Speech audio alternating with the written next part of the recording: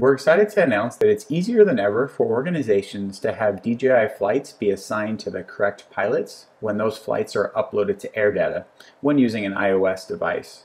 Traditionally, when you would add your DJI login credentials on this screen, you would select the pilot that you would like the flights to be assigned to that correspond with these DJI login credentials. However, we found that some organizations only have one set of DJI login credentials for multiple pilots, which meant that flights that were uploaded were often assigned to the incorrect pilot.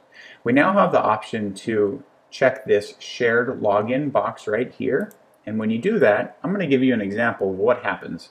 So let's say that Frederick, Catherine, and Trevor are all on a team and they're using Trevor's DJI login credentials, but they want to make sure that any flights that Frederick and Catherine conduct will be assigned to their pilot profiles on their Airdata account. The first step is to enable the shared login box when adding the DJI credentials, and the second step is to fill out either a pre or post-flight checklist. And let me explain to you why filling out a checklist is a critical step.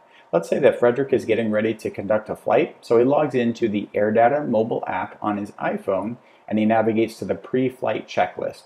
He fills out the checklist and he clicks Save.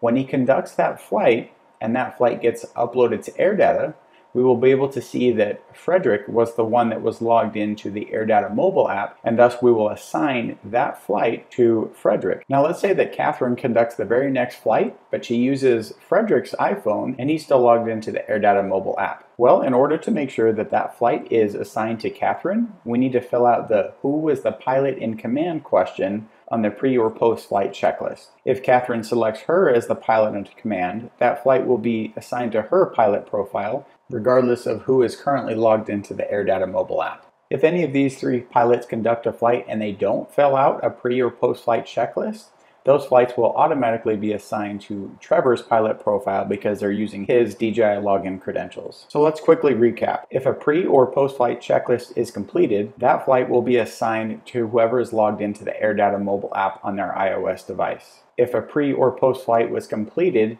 and the Who was the pilot in command question was answered, then the flight will be assigned to that designated pilot. And lastly, if a pre or post flight checklist was not completed, the flight will be assigned to the pilot whose DJI login credentials they're using.